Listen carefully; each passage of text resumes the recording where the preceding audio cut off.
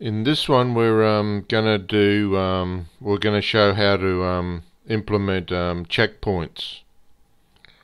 So we'll go into our world view,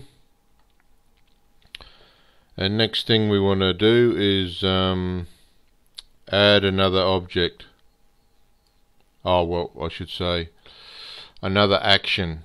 So I'll drag this in, set it to action, and all it is just a square PNG, a grey square PNG. So over here we'll go into actions, we'll click on our checkpoint because that's what I named it, and the action type will change to set checkpoint. Now I would place this all along the parts where you want to say you've just got past a certain point and you want to replay from that part after you've got there.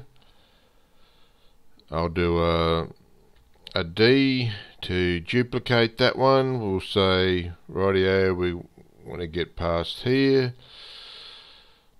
D, duplicate, want to get past there. And for testing purposes and to speed it up, I'll just move this guy out the road for now. We can move him back anytime.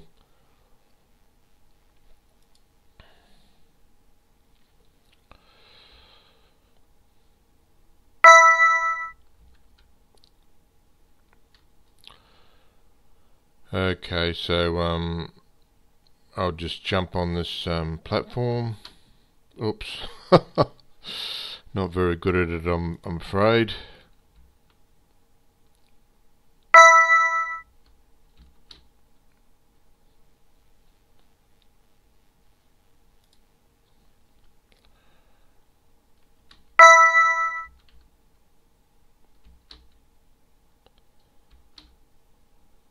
And as you can see, it now when he dies and you click on the restart button, there's straight away you see, well, why didn't it restart where we placed the the checkpoint. And what we need to do, you'll say, oh well, games UI. Well, there's a little thing in there in the world UI. It looks for if the event where you get killed is game over. So that is an event viewer, which is a logic piece which you drag into your UI, and it's looking for the game over. So the world UI, it goes to game over and it drags you into another UI. So this restart button, what this does, this is an action that will restart. Now we want to set this to restart checkpoint. Okay. And I know this is probably for your advanced users, this is very simple stuff, and but this is probably more of a reminder to myself how this all works. So make sure on the restart button we set that to restart checkpoint. Okay, so we'll just test this guy out again.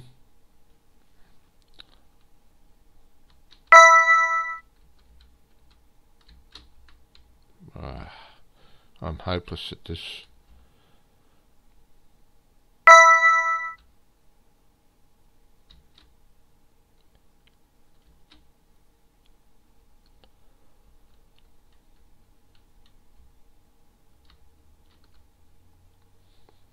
So when we restart this time, you'll notice that we start at the point where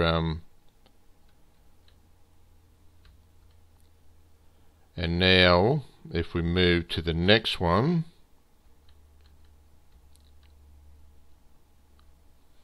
and go to restart, now that one goes to the second checkpoint that we crossed.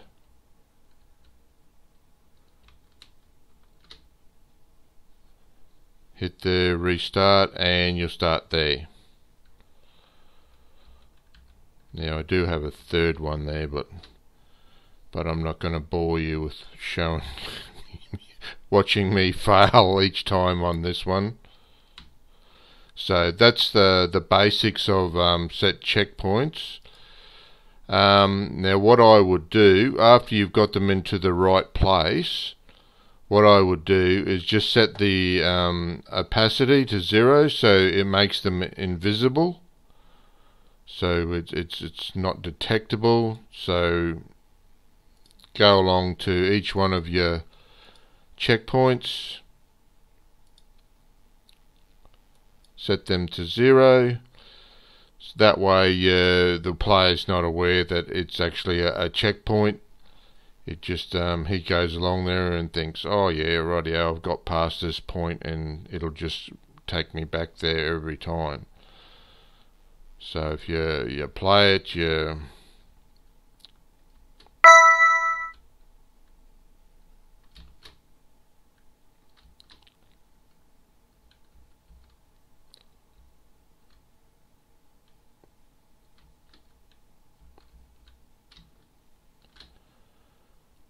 and you hit your restart, and as expected